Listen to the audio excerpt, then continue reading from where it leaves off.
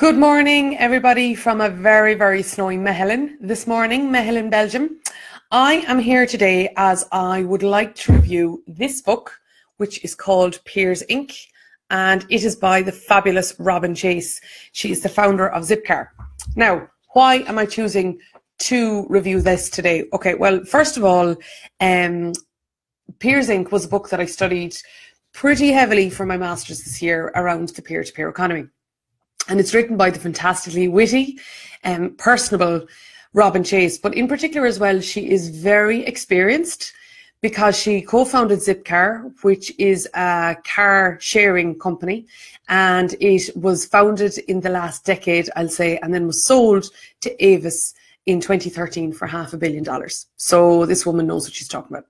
The other thing as well, and I really liked this about the book, is that it is very well researched. She has a plethora of academic resources, you know, conversations that she's had with key people in the industry. She talks from the point of view of what she's discovered on Twitter, attending conferences, studying conferences, studying papers from conferences, etc. So it's for that reason that I really liked it. Also as well, I will say that it's written from a business person's point of view, which I really like, and it is written in a very visionary way. So what she does is she looks at how would the world be different in the future if we were to take the Peers Inc. movement and to progress it towards solving issues like climate change, for example. Or if we were to look at this from the point of view of the communications industry or the energy industry or the hospitality industry or so many others. So it's from that point of view that I really liked it. Now, the next thing, of course, to talk about is who would be interested in reading it themselves.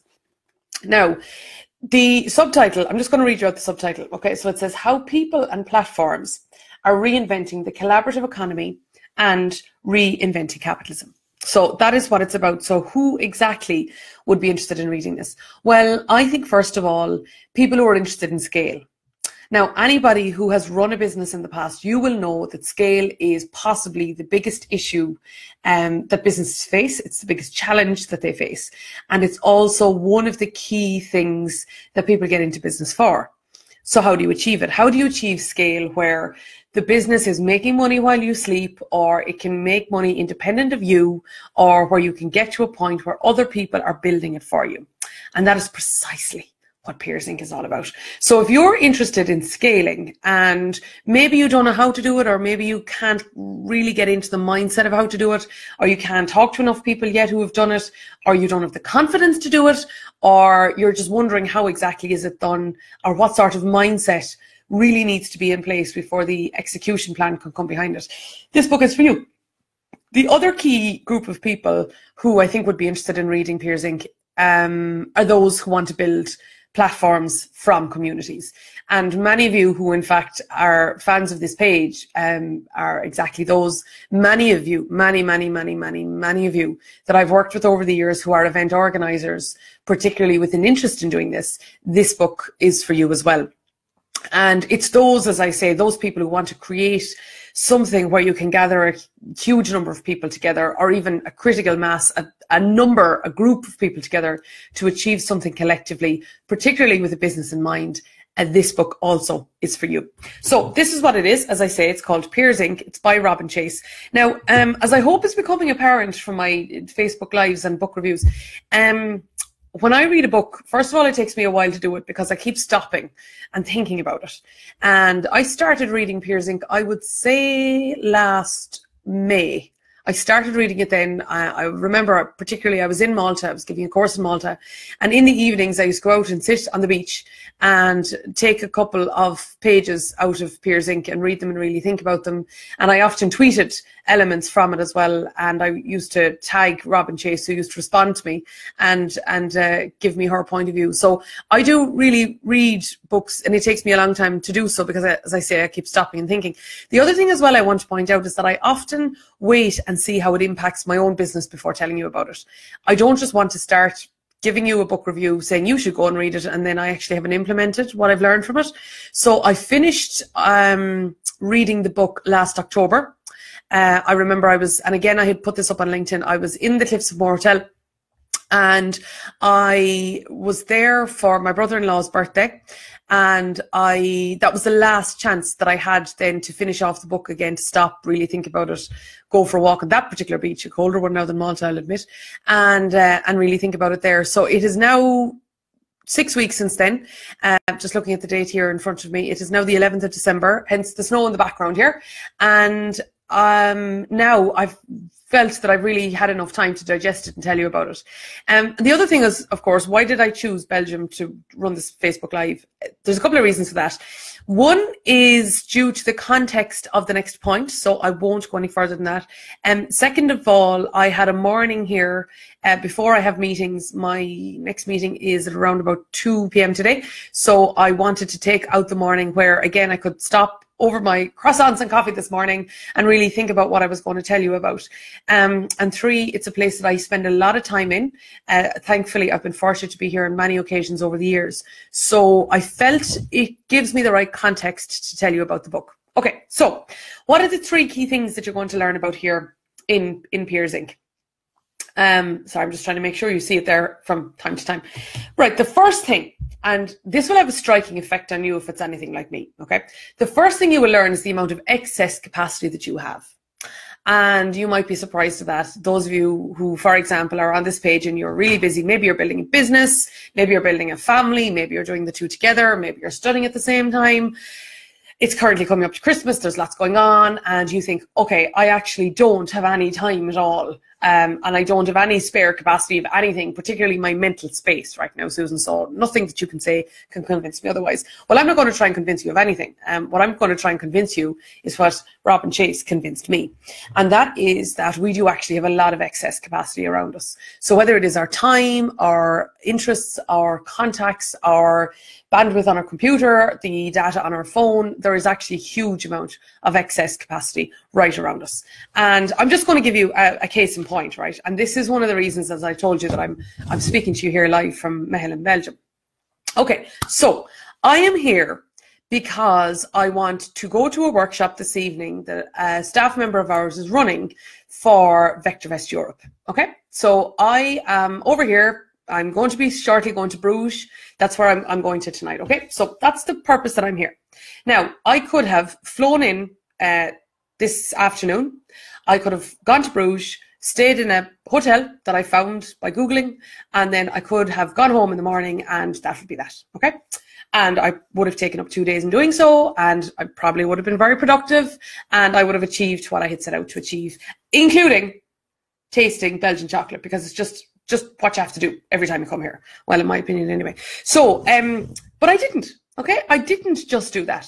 I didn't just do that at all, because what I did was that, first of all, I also took the opportunity to think, okay, who else do I need to meet here in Belgium? Because as I mentioned, I've been coming here for a long time, meet a lot of people while I am here. There's a lot of opportunity in this fantastic country, okay? There really, really is. So, so I've done that. That's why I have a meeting this afternoon. I have another couple in the morning before I go back, and I also got here yesterday afternoon and got the chance to call in on a few friends as well to see how they're getting on, see the new baby boy, etc. Okay, now the other thing that I can do is that and I've often done this, don't have time to do it this time, but I've often checked out, for example, Eventbrite, or I have checked out meetup.com to see what events are going on, because I could, of course, sit here and I could watch BBC News because I can't understand any other channel that's on the TV since I don't speak Dutch, or else I can get out, meet people, see what's going on, and create some serendipitous opportunities. The other thing that I can do is that I can follow up on contacts that I may have here that I don't know about.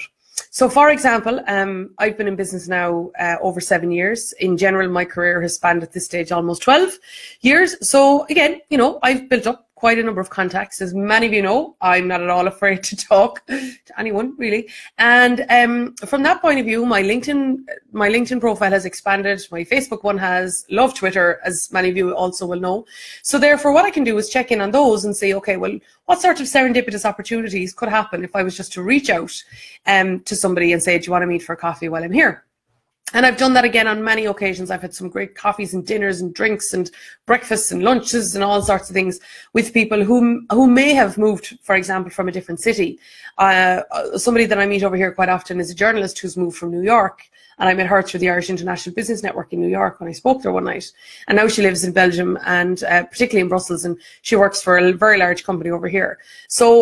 And she kept in contact with me through my newsletter. Somebody else is an event organizer that I've worked with over here when I was an MC for their event back 2 years ago. It's a lobby organization here in Belgium. And I just kept in contact with her and meet up with her from time to time. And again, you never know what serendipitous opportunities may arise from that. So they're 2 examples, and there's lots more in the various different countries that I travel around to. And if you don't know, right, if you think, okay, who exactly could I meet? Because I don't know anybody. Let's say I looked at my LinkedIn profile. I don't know anybody in Belgium. I'm going to be in Belgium next week for business. And who could I meet while I'm there? Well, just think about, well, who have you got in common? Okay, or what characteristics have you got in common? So one superb website that I always check out before I come out here, for example, is European Movement Ireland. So it's an organisation at home in Ireland that is looking at the future of Europe and how our relationship with Europe is developing and how Europe as a whole is developing. It has great connections here in Brussels and often runs events here. Another one would be the Irish Belgium Business Association, IBBA. Yes, often check out their pages as well. They hold a number of events here throughout the year, and I'll often try and check in with those. So you might say, okay, well, aren't they just events again? You see, yes, but I've thought about the characteristics that I would have in common with the people who go. So, for example, in the case of European Movement Ireland, I'm fascinated by Brexit. I'm fascinated by the future of Europe. I see a huge amount of opportunity for our company in Europe in the months, years, and decades ahead. So, therefore, it is a particular interest of mine. When it comes to IBBA, I am an Irish person, I have an Irish business, I have an interest in doing business in Belgium. Therefore, again, my characteristics align with those. So that is what I would say, is just have a look around, see what associations you could pick up with. It would be impossible to mention being in Belgium and not mention the European Commission. The European Commission website has an events calendar on it that just has like countless plethora amount, sorry, those 2 words don't go together, a plethora of, or countless number of events taking place around the Commission across every different sector, geography, regulation, asset class, technology, you name it. I could be entertained for months if I wanted to here in Belgium as somebody who is an economist and a speaker and who is constantly looking for ways in which the future is evolving. So I could, of course, be doing that. Now, here's something else that I wanted to mention to you, and this ties right in with Peers Inc., and that is that I always use booking.com to book my accommodation. Secondly, I always try to, as insofar as possible, I always stay in a B&B. The reason I do that is I get to talk to the people who actually run the B&B, and therefore I often get some inside track on how the economy is performing or how they're particularly generating their business, their interaction with booking.com, etc. So I get this deep insight into the local area when I stay in a B&B. So that's another opportunity that I use here in Belgium. And that's why I stopped staying in hotels and started moving into B&Bs. And I can observe what's going on around me. And particularly I go shopping here, not clothes shopping. I don't do that very often. I have to say that's not my greatest strength now at all. But I actually go food shopping. And I walk around the supermarkets and I watch the brands that are on the shelves, and I look at the way in which people buy, and I look at the technology that people are using to buy them, and I look at the checkout and the process that they have there, and I simply observe the way that they do things, and then that feeds into how I look at, for example, the fast-moving consumer goods, the FMCG sector, when I'm speaking about that. Or when I'm going through the airport, Schiphol Airport in Amsterdam is one of the most forward-looking airports that I've ever seen. And I see a lot of their ideas have now been implemented in Dublin Airport. So that's what I also use these trips for. And the other thing is, of course, that I can contextualize where I am on Facebook and on Twitter and so many others.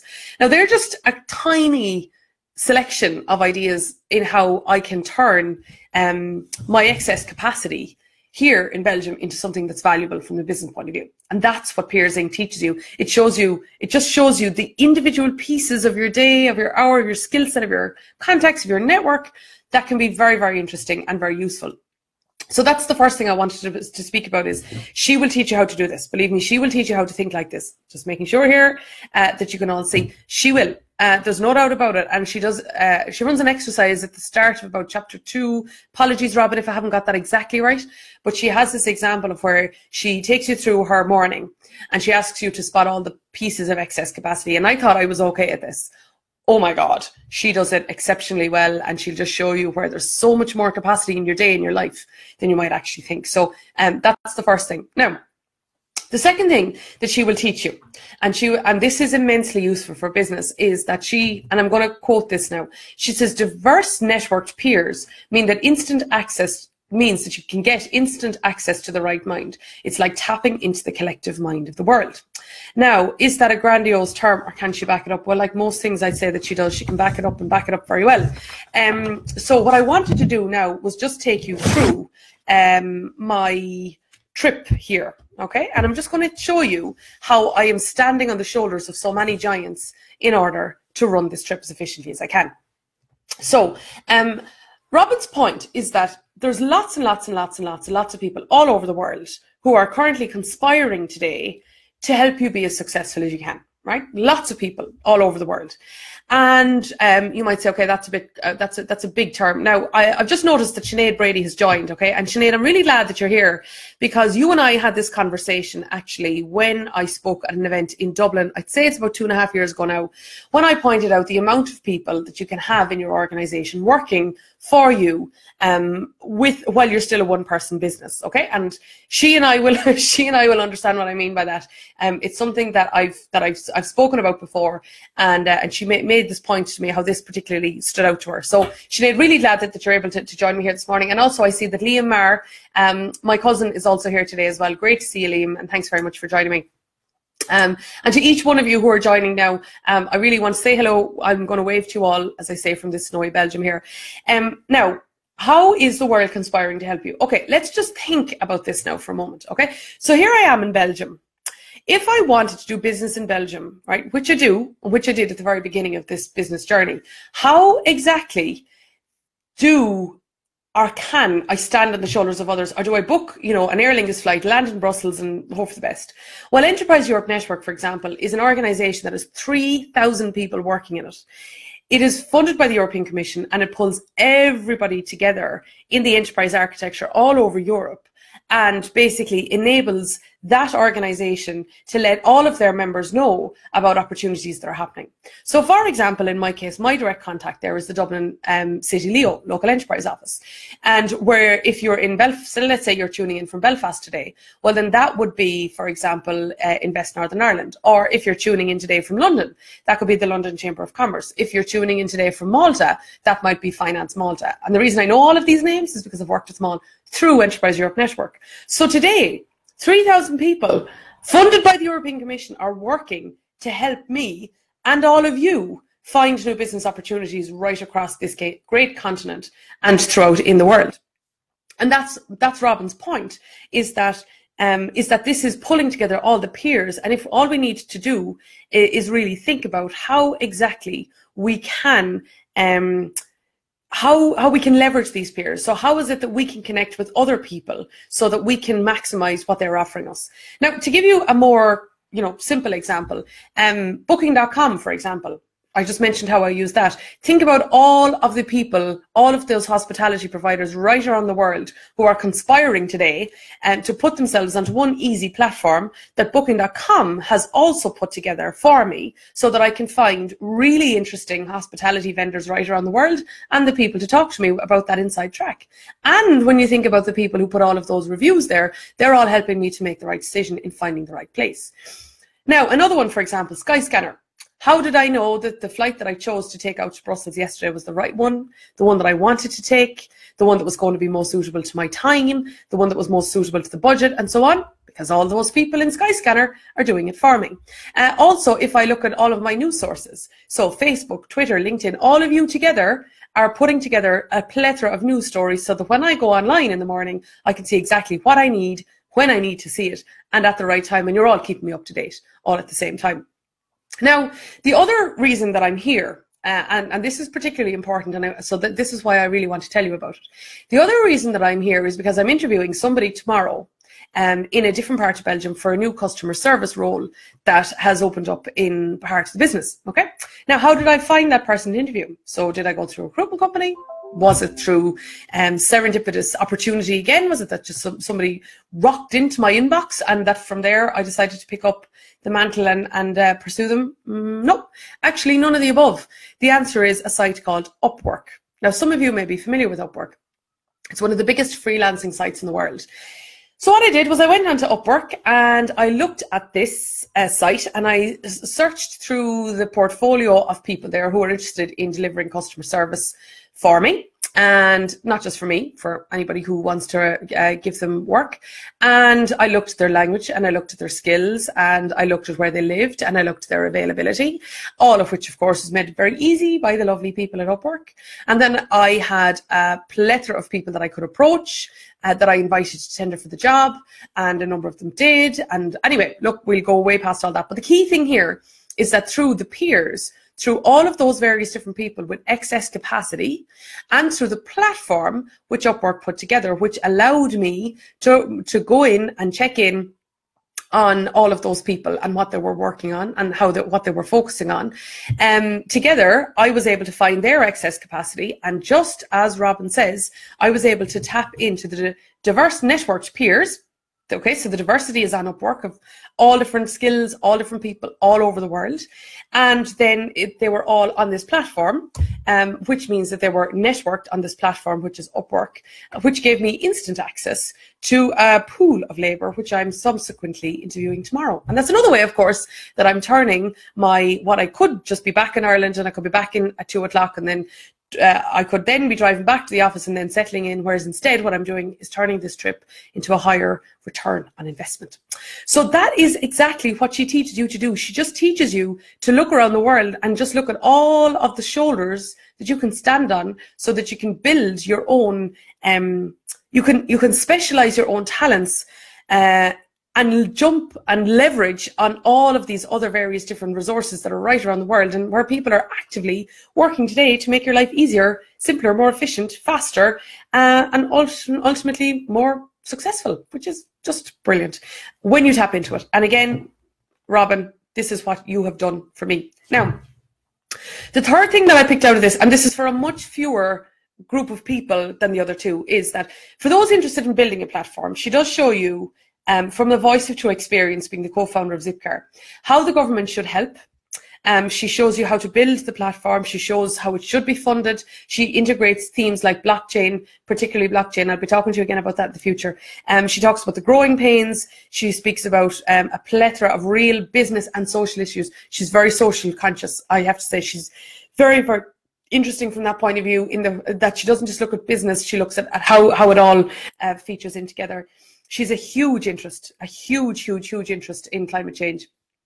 And particularly how Peers Inc. can help alleviate and solve the world's biggest issue. I'm also going to say hello to Margaret. I see Margaret there has joined in from Cavan. Great to see you today, Margaret, and I hope you, as a Peers Inc. platform yourself, by bringing together lots of people in various different networks, that this book particularly appeals to you, because I think you'd be interested in reading it. So it's for all of those reasons that I think Peers Inc. is a fantastic book. As I mentioned, I featured it heavily within my own master's. My own master's thesis was on the peer-to-peer economy. I built a new strategic model for bootstrapping startups in the peer-to-peer economy. And I really wanted to thank, in another just very brief example of how Peers Inc. is working, I really wanted to thank Robin for her own input into this, but also to all of the other people who wrote papers, people who wrote books, some fantastic people like Rachel Botsman, and so many others, Getsy as well, who wrote a huge amount about business modelling, and some other fantastic books that I will be reviewing here. I want to thank all of you because, of course, academic citations is an example of peers working together, and where the platform is a paper in which to produce your insights. And then, of course, from there, you can present it at a conference, and then from there, create the conversation, and so on and so on. So, Robin, Thank you very much for showing me ways in which I can scale.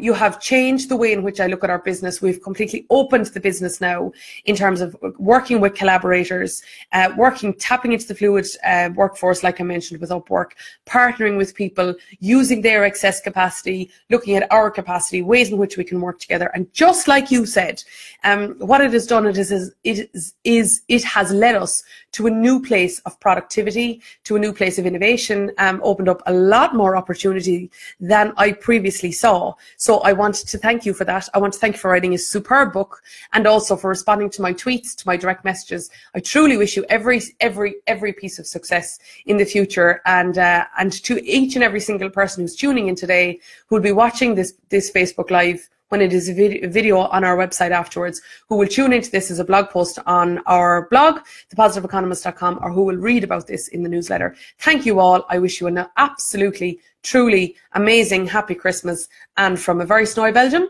thank you and good morning.